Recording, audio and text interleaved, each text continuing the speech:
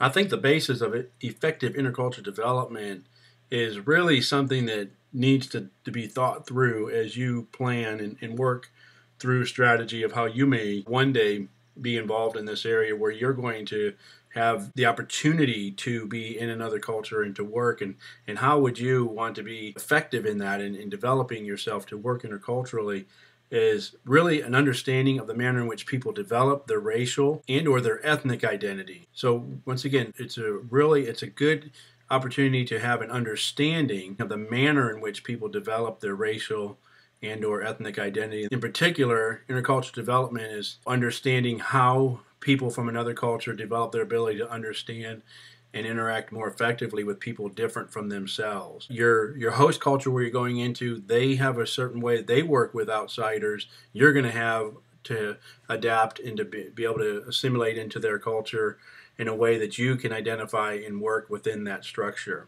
so that you can best communicate and be effective in your work. So really, once again, it's understanding of the manner in which people develop their racial and or ethnic identity. How is it? Is it through group? Is it through individual? Is it by gender? Is it by cohort, like age groups? Was it stratified that way by young men, old men? Are older men considered not as important? Kind of been there, done that. The old dog doesn't know much, or is an older person esteemed and looked at as a wise person? So you really got to think through some of those things as we, from those of us from the West, go work in some of these other cultures around the world, and so really understanding the role of women and the role of kids and different systems of the hierarchy of how the culture they view their identities as they grow into and go through the different stages of life.